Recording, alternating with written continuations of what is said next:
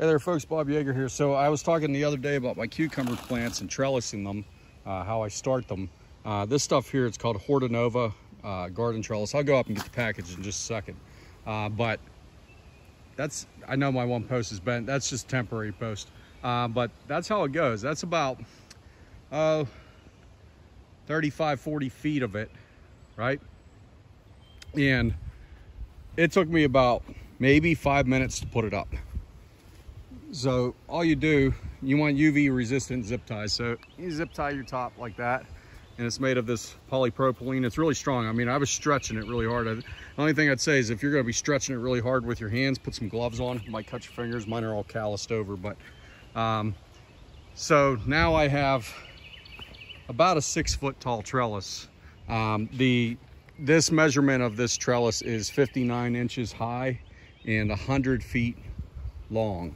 So almost 5 feet high, 100 feet long. And then what I did was, as you know, I stretched it above the ground. It's not right on the ground or anything. So you can put it up to 2-3 feet high and just train your plants to climb up it.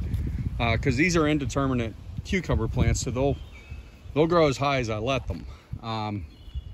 But yeah, it took about 5 minutes to put it up, and it's just zip tied on. I just still got to zip tie the centers. And then what I'm going to do is, I don't have them right now. I'm going to put up some probably three metal T-posts in between here to strengthen it up, because these garden stakes that I have these are just cut from some warped 2x4s, and they're not absolutely completely strong. So as I'm doing my garden, I'll add some T-posts in between, 3 or 4 of them, and then I'll end up getting rid of the wooden posts in between, because they're just temporary anyway. But makes for a nice trellis. What's nice about that is that's a 100-foot package. I think you can get it in 300 feet package, but 59 inch by 100 feet was about $20.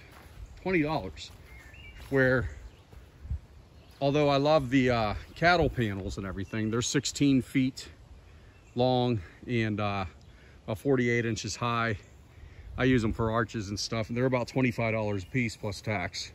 All right, so you're almost at 30 bucks for 16 feet, where I getting these for $20 for 100 feet. And they're a bit taller. Comes in a pack like this. When you first take it out, you'll think, man, that looks like a spaghetti string mess.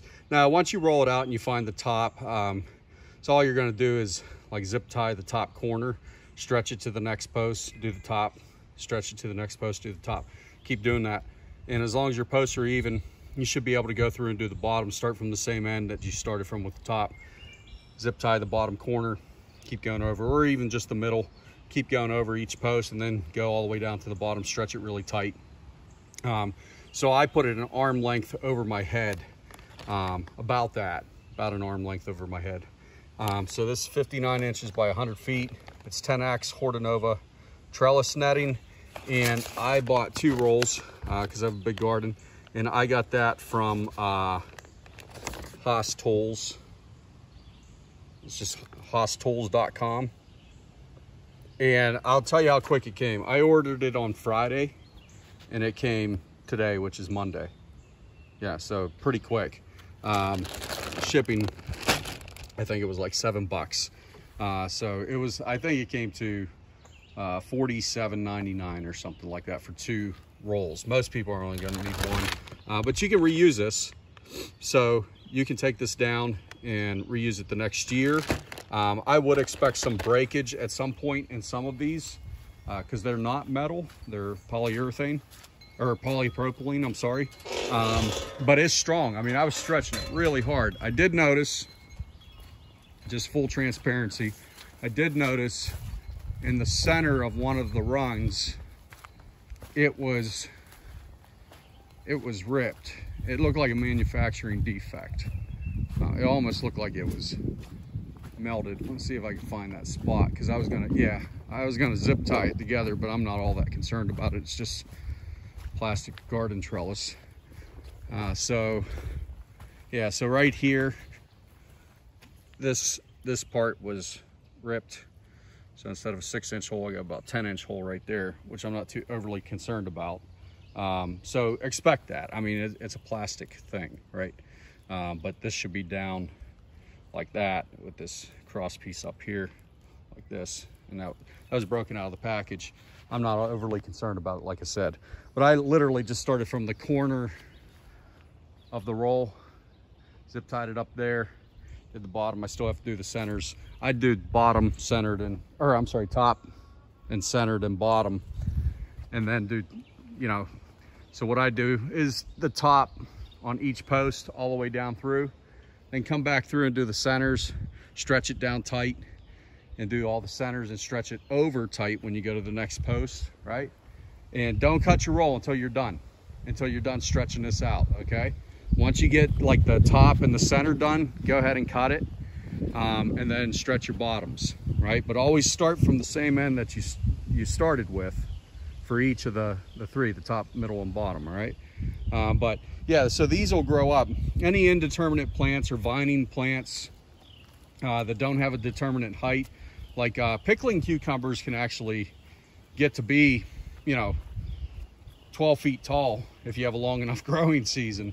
I stop them at around 6 feet because that's fine, or they can just grow over the other side. I don't care. A lot of times what I'd do in this situation, if they did grow to the top, I'd take some more of this netting here and I'd just lace it to my fence back here on these posts. And I'd have like a tunnel basically that I can reach, because I can reach that high, you know, so it's not too high. So there's nothing wrong with that. But for the price of this, it's really worth it. Now I will say this, just because I'm really a nature guy. You guys if you ever throw this stuff away, right? Cut the holes. I mean, luckily it's not too bad, but I'd shred this stuff. Like I would cut every hole out of it. I'd cut it into strips, so no animals get tangled up on it. Because, you know, even if you put it in your recycling bin, the chances of it getting recycled and not dumped in the ocean is slim to none, in case you didn't know that. So they don't recycle everything you send to the recycling center, just so you know. So I'd shred this pretty good, actually. I think we can get a few years of use out of it. This is actually a big southern farm secret. They've been using these Hortonova trellises for years. And man, I mean, literally, if I was putting cattle panels up, I'd be putting T-posts in, hammering those in. Not to mention the expense of the T-posts. You know, they're, you know, $8, $9 a piece for tall enough ones. Then I'd be tying them to each of those, or I'd be putting 4x4 posts in the ground, so digging post holes, $20 4x4s, and then steepling those cattle panels on, and it's still not going to be as tall as I want it to be. This took 5 minutes. You know, even when I drove those crooked sticks in the ground the other day, that only took about 4 or 5 minutes to do. I just went through, I take a shorter one and I pound it real deep, about 2 feet into the ground. And then I just press those into the ground. And what I do is drive a stake in next to them to steady them up. I don't care if they're crooked or anything. That doesn't bother me, because like I said, I'm going to be putting permanent T-posts in between. This netting I'll actually be using next year, so it'll stay up. Or I'll take it down and roll it up so it doesn't get the winter weather. I'm not sure yet. But I'm doing the same thing for my tomatoes, because my tomatoes these are beefsteaks. They're indeterminate. They can get to be about 12 feet tall, once again, if you let them. I typically top my tomatoes at about 6 feet, because I can't reach over that. I'm 5'9". So, you know, over 6 feet, I'm pushing my luck, and plus the weight of them, you know. But trellising like this allows me to be able to plant my plants a lot closer together, because I'm vertically growing. They're not going to be crawling all over the place. And I can let them grow wide if I want to, but I can do selective pruning and really, really aerate these plants, so I'm not getting a lot of rot and mildew and different kinds of pests. Not to mention, I can make my trellis as tall as I want them to be, right? So with my indeterminate plants, indeterminate just simply means there's no determinate height. It'll just keep on growing until the frost kills it, basically. With your determinate plants, you know, you can stake them so they don't fall over in the weather, like I do with my pepper plants and things like that. But you don't need to trellis determinate plants. But your indeterminates, don't let them sprawl all out. I mean, imagine these tomato plants. I actually have them planted further apart than I would typically do. I usually do about 20 inches apart on my beefsteaks. I'm doing 24 right now because I'm interplanting. I'm going to be planting mint and basil and onions and things in between all my tomato plants because they do a really good job of interplanting. The marigolds put off a chemical that actually kill some a bacteria that gets into the roots of tomato plants. Mint, pests don't like them. They don't like the smell of it. Same with onions, chives, and those things all grow really, really well under the shade of a tomato plant. So once these plants get a bit bigger, I'll be interplanting some of those other pest control items and things that we'll actually be using too, like the basil and stuff. We do use, right? With the cucumbers, once they get to a certain point, I might plant some dill in between them, because once again, I have those fairly far apart too. They may not seem like it, but they are.